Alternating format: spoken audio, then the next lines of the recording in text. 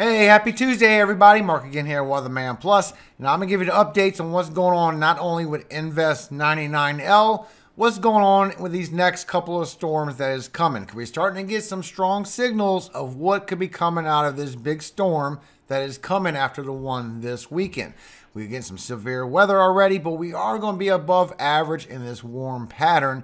And the Euro is starting to come around to the GFS. And this is going on a high ridge towards the upper Midwest and not really going towards Ohio Valley with this next big storm. Like I said, it's just too far to know for sure, but I will show you the updates. Now, as of this morning, Invest 99L is at 40 miles per hour winds and moving east at 8 miles per hour. You can see most of the ensemble showing that it will do a curve.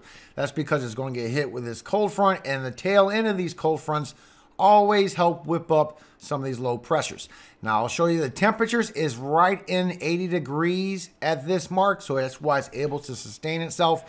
And as it moves northward, it shouldn't be able to hold together much at all because of the temperatures. It's just too cool of waters to produce any kind of tropical anything.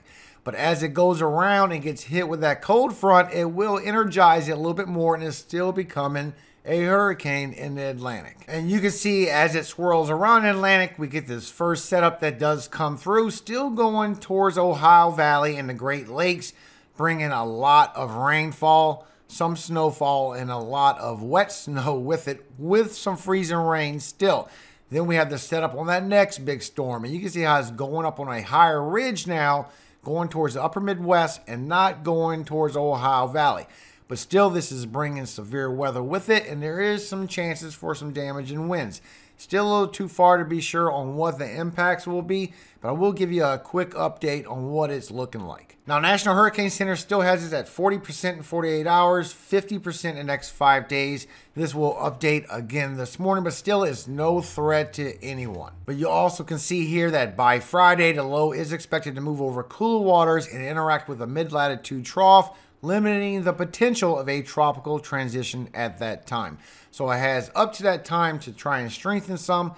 But then we have this cold front coming through, knocking it for a loop, literally, and then strengthening it up a little bit more before it goes towards the cooler waters. I'm still showing a hurricane. And as we take it to potential velocity anomaly to see what's in store, you can see how weak this system is expected to be in the Atlantic. This is according to the GFS. And the Euro shows it even weaker, still has a chance to strengthen up as it goes towards the northern Atlantic, sometime around 8 to 10 days away. And when we look with the long range with the Euro, you can see that we also have a chance for another one to form up in the Atlantic sometime around the beginning of January. Now, this is probably no threat to anybody else, but we do need to keep our eye on this. It could affect the UK, it could affect Portugal, maybe even some of the islands, La Palma or Azores.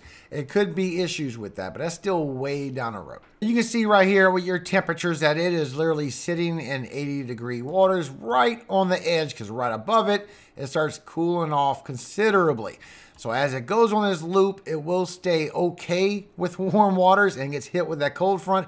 But once it starts going to the east-northeast, it won't be able to sustain itself because the temperatures are going below 80 degrees. And you can see here, according to the Euro, that as we go through the days, it does strengthen up, go in that loop, and it does strengthen down to a hurricane status as we get into Thursday, as we get these cold fronts to start whipping off the East Coast. Still showing it has a great chance to interact, get some energy, and go down to a major hurricane. And that's a little concerning because these waters are going to be very cool at this point. Still, it's seen by the Euro and it's seen by GFS that it could still be potentially a major hurricane in the Atlantic. So it has to be getting some energy off these tail whips from these cold fronts because the water is going to be way too cool for it to just strengthen up by itself. And that's what I have playing in the beginning of the video. So you can see right here with HRRR for the next 48 hours, we're going to continue getting that rain going towards the northeast. And as we go into Wednesday, we're going to get another strip of rain coming through the South Central, and that will go through the Tennessee, Kentucky Valley as well. Still bringing flooding issues starting on Wednesday as this big plume starts going towards Ohio Valley. And you can see with National Weather Service in the next 2 to 3 days, then it's going to start adding up to some precipitation. Even once you go 5 days and 7 days, it's going to continue to add up because these storms are still training in the same area. But still, let's keep it within the first few days, because we all know everything always changes.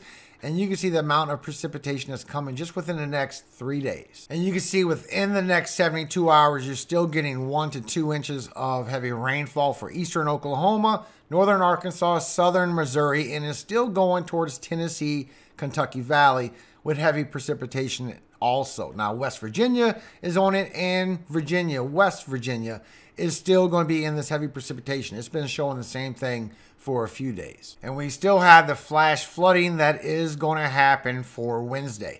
So if you're in this green, you're in a marginal all the way from Texas all the way towards Tennessee. And the slight risk is going to be for eastern Oklahoma, northern Arkansas, and southern Missouri. A big hot spot for the heaviest rainfall to add up. So you can see the next 3 days is set up a little bit better here from National Weather Service. So for today, you're going to have thunderstorms in all this dotted green. You're going to have rain in all this green with some mixed precipitation, some freezing rain for the New England states, and a little bit across Iowa, northern Illinois, southern Wisconsin, and Michigan, with the snow being up here in the upper Midwest. Now, as you go through tomorrow for Wednesday, this is where you have the heavy flash flooding, the risk of possible flooding coming out of this, with your thunderstorms being in all this dotted green, with the snow being way up here in the upper Midwest. And as you go through Thursday, this is where the setup is going to begin. We're going to be in above average temperatures, way warmer, just like I showed you the last couple days. And for Thursday, you have a big hot spot for Kansas and Nebraska for freezing rain, snow in this white, and mixed precipitation in this blue, as well as the west coast. You can see how you're getting a lot of rain with the heavy snow in the higher elevations. With all these storms in the dotted green, it's still going to be a big rain event. And you can see that set up on the next storm here from National Weather Service. This is your 7-day hazard outlook. And you can see you have heavy snowfall in this darker greenish blue right here, and you have heavy rain in this green, as well as heavy rain in these green areas with heavy precipitation in these light blue areas. Now, these light blue areas does have a chance for this to turn into the snowfall, also right here for the Northeast.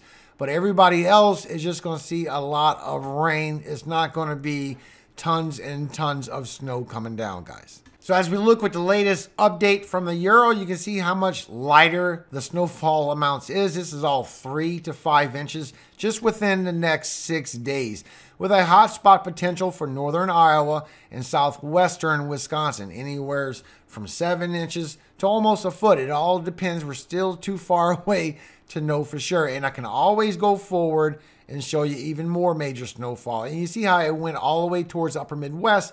If that even happens, it's still too far to be sure. And that's because it's starting to agree with the GFS that is going up on this higher ridge and not dragging out towards the Northeast. But we're starting to see a little trend. You can see with the Canadian, it's also agreeing that that heavy precipitation shown by National Weather Service could end up being some snowfall in the Northeast, and we could get some snowfall over here for the upper Midwest. Now, this is still 6 days away. It's still subject to change after 2 or 3 days, but this is a chance for major snowfall for northern Iowa, southern Wisconsin, that little area, just like the Euro is showing. Canadian is seeing this potential also. Still take this with a grain of salt, guys. It's still 6 days away. And once again, we can always go further and show an extreme pattern, which we all know will change. But the Canadian is the only model that is picking up the freezing rain potential that National Weather Service is seeing. Euro, GFS, they're all showing a little bit of sporadic, just like you see over here. Canadian is the only one picking up that possibility for Kansas and Nebraska, maybe even Iowa, to get in on that freezing rain as it transitions from daytime to nighttime and starts putting down the snowfall. And the update with the GFS, it is coming around just a little bit more, agreeing with the Canadian that it could be some good snowfall over here for northeastern Pennsylvania, western New York. That little hot spot that could get anywhere from 3 to 5, maybe even 3 to 7 or 8 inches. It's still too far to be sure, so please take this with a grain of salt as it becomes some snowfall possible for Nebraska, Dakotas, even northern Minnesota as this transitions over towards the Great Lakes. We're going to be on a big warm-up, guys. It is going to be a lot of wet snow. And you can see right here from National Weather Service, the next 6 to 10 days, temperature probability that you're going to be below average on the west side of the U.S., while you're going to be well above average on the east side of the U.S., especially the Great Lakes and the northeast, well above average temperatures for this time of year. So as we take a gander and see what's going on with these two storms, you can see with the Euro as you go into Thursday, you start getting that wet snow that turns into snow for Nebraska and Kansas. And then it goes towards the upper Midwest, bringing rainfall in the blue, wet snow in the green, and snow in the white. So first you're going to have snow, and then it's going to turn into wet snow over that as it passes by. This is for Thursday, going into Friday, bringing wet snow for Wisconsin, Michigan, even when it goes towards the northeast. You are getting wet snow, but you do have a pocket where you do have a chance for snowfall by Saturday. But there is going to be a lot of wet snow and a lot of rain involved because we're in this above average pattern, and it is going to be warmer temperatures. But that next system is starting to show a strong signal where we can start taking this a little bit more seriously. So by Monday, we're already talking days away. Strong surface low forming up, bringing these warm temperatures, getting rain. But you can see all the snow that is going to be happening for the west side of the U.S. because you are in below average temperatures. And then you can see right here with the Euro that it's agreeing with the GFS that now it's going towards the upper Midwest. Bringing a lot of rain, bringing snow, but then it's bringing wet snow right after that snowfall and possibly some rain after that as well. So I think there will be a good snowfall amount coming. It's too far to be sure. I can't say that enough. But I think it will be for the upper Midwest and not going so far into the Great Lakes or Ohio Valley. It's just too far to be sure to know for sure, guys. The temperatures are really doing a battle, and I'm seeing a lot of wet snow. But National Weather Service is starting to give us some information on that, and they did put out a severe weather watch for day 7, guys. This is all the way from Monday into Tuesday, right before this setup happens. And you're in a big 15% for severe weather. And this includes Dallas, Texas, Fort Worth, Texas, Tulsa, Oklahoma, Arlington, Texas, and Plano, Texas. So as we take a look and see what's going on from that Monday to that Tuesday, just to get a little look ahead. Remember, this will be subject to change. This is literally 6 days away. That we started getting our warm temperatures because we're above average in our temperatures. And you can see as you go from Monday into Tuesday, you get a big 60s, even the 70s in the south, and it starts raising all the way up to the Great Lakes, bringing 50s and 40s with y'all. Temperatures are just too warm. I showed y'all a few days ago that that would not be possible with these warm temperatures coming out. But you can also see that it is bringing some dew points, and you can see up here that it is literally at the end of the run. So I cannot say it enough in this video. It is too far to be crying wolf or screaming out, but you can see it is bringing high dew points in the 60s and possibly the 70s as you go from Monday into Tuesday. And that's what's bringing your severe weather event. As this cold front comes through, there is that severe weather chance. And so far, the Cape, the lift, is a pretty strong lift. You can see it going all the way up towards Nebraska, all the way to Iowa with this lift. And you can't have this lift in freezing temperatures. This will be a warm-up we're going through with some strong lift in the South Central from Monday into Tuesday.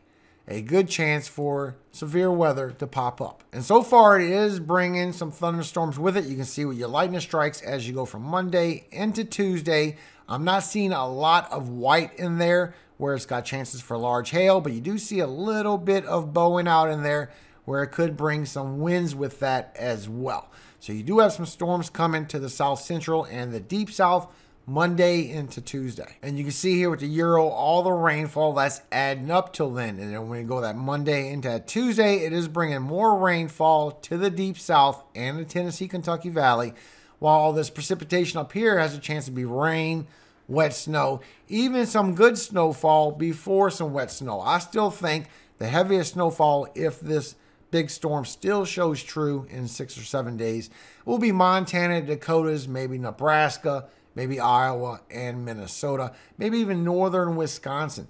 But I'm not showing it going too far southern past that. And when you check your winds to see if there's any chance for tornadoes when that does happen, because your dew points do strengthen up, you can see as you go Monday and then Tuesday, you have some strong winds coming about, but I'm not showing a lot of chances for any tornadoes to pop up, guys. So far, it looks like severe thunderstorms, maybe some damaging winds.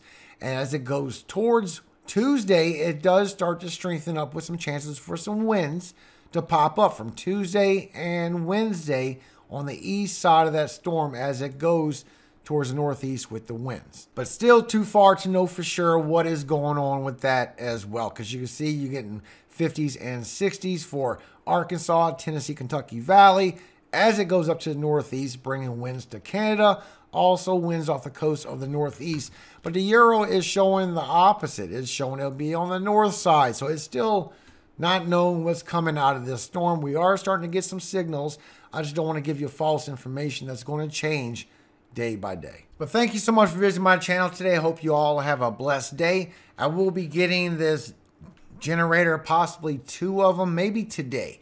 And then I'm going to go ahead and do a giveaway on that tomorrow. And I have a weather station that I possibly want to give away as well that I will talk to you more about later on this week. Psalm 111.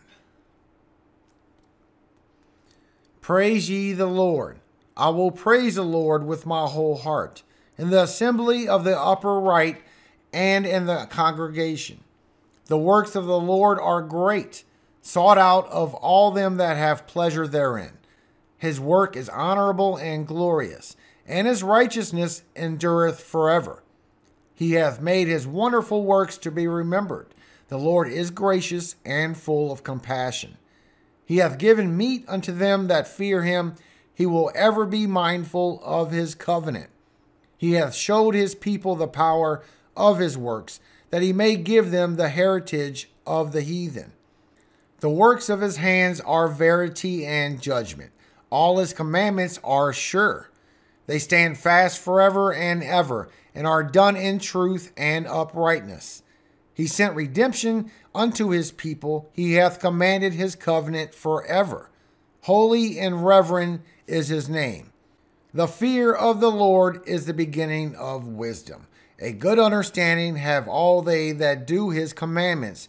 His praise endureth forever. Amen. Have a great day, everybody. God bless you and your family. I will update you as we get closer and we know a little more of what's going on. You see how much it is changing. But I really hope that y'all have a very great Tuesday out there today. All glory does go to Yahweh, our Father in heaven. And may he bless us forever and ever. Amen. Hallelujah. Have a great day, everybody.